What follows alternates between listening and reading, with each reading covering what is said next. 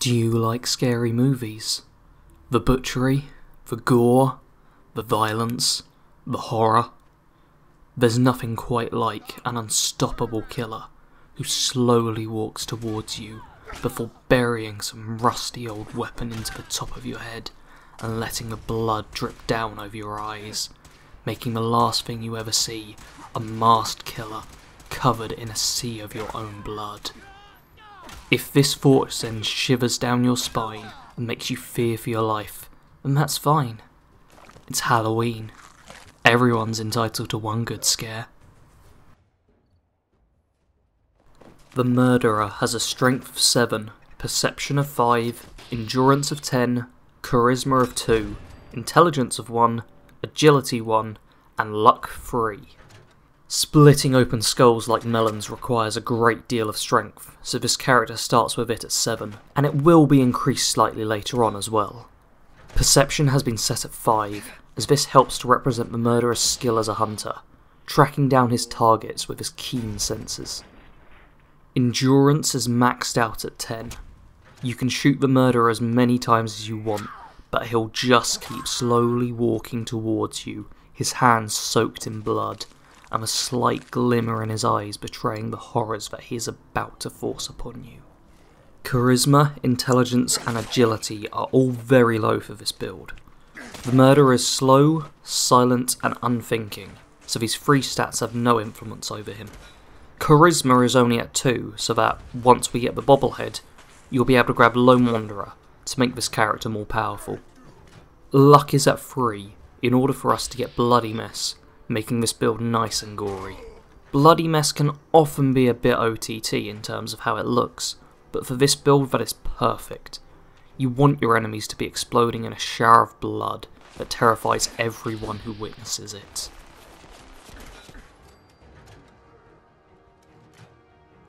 The essential perks for this character are Big Leagues, Heavy Gunner, Cannibal and Bloody Mess.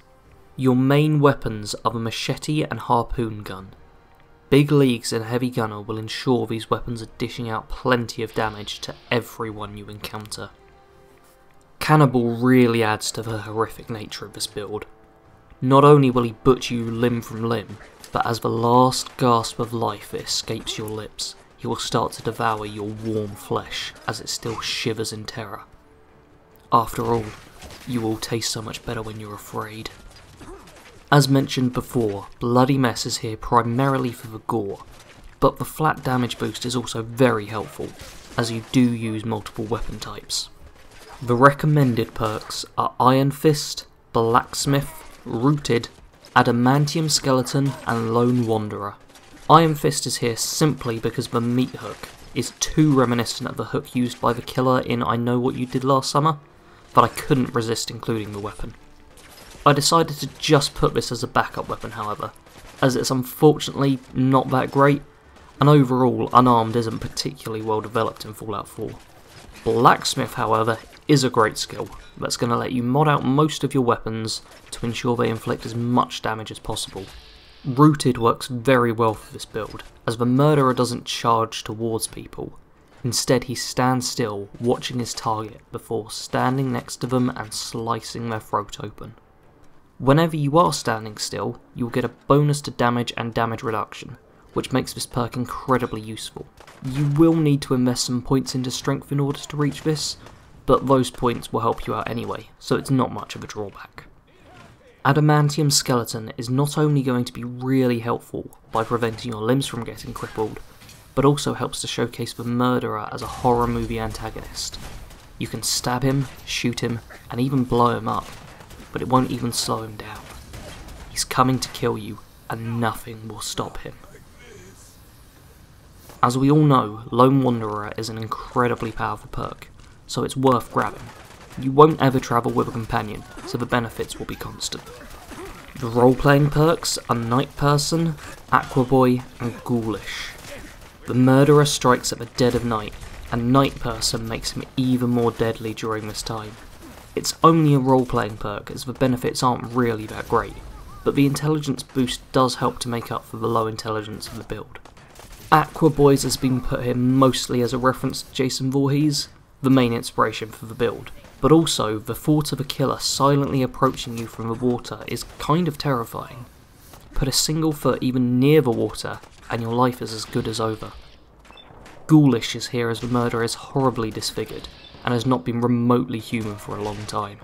He is more similar to a feral ghoul than any human walking the wastes.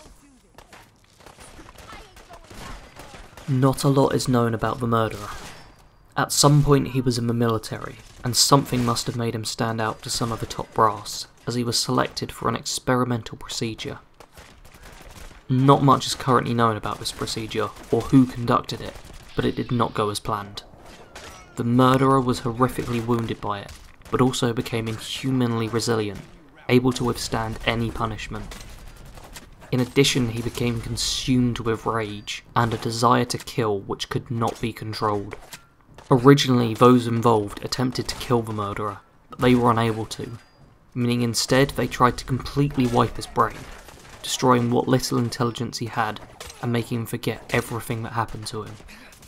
It was after this failed experiment that it was decided that select individuals should be searched for to create the kill squad, instead of trying to create super soldiers.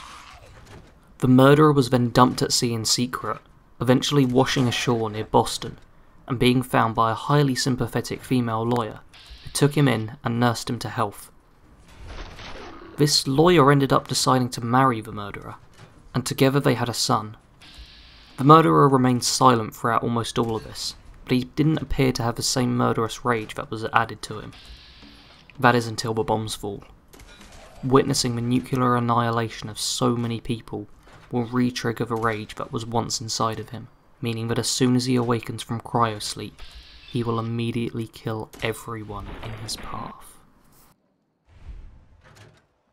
This build doesn't have any factions, as he kills without caring who the person even is. Kill everyone you can from each of the factions without remorse. This build doesn't include any companions, as you will be using Lone Wanderer. In addition, none of the characters really fit in with the kill everyone theme of this build.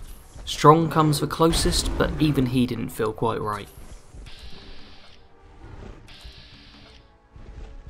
The armour for this build is a sack hood, Raider levers and full leather armour. The sack hood helps keep the murderer expressionless, but also has a similar look to the makeshift mask Jason uses in Friday the 13th Part 2. If you want to, you can wear one of the variations of this though if you prefer the look.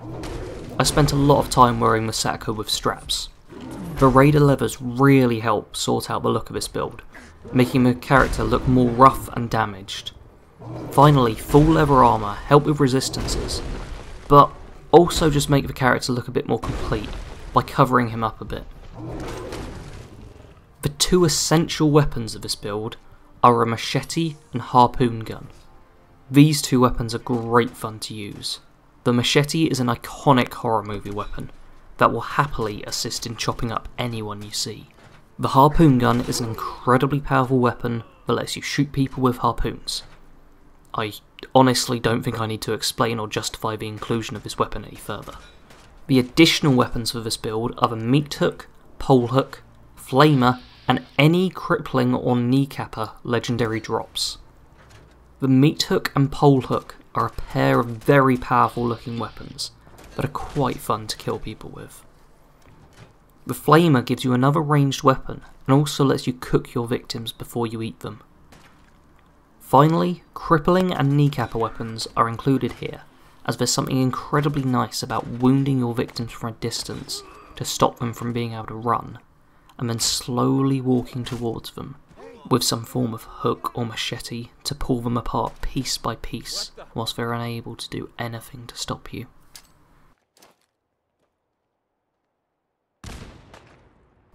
Kill everyone you see. Try to not engage in any conversation, but if you do want to do some quests and play a little more conventionally, then get yourself a standard outfit, something like the farmhand clothes, for whenever you are going to talk to someone. Other than this though, just enjoy going truly barbaric within the Commonwealth, and playing the game in a way you normally wouldn't.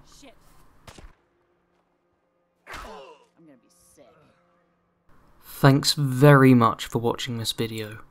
I hope you enjoyed it, and make sure to comment below with your thoughts on this build, or with what your favourite horror movie is.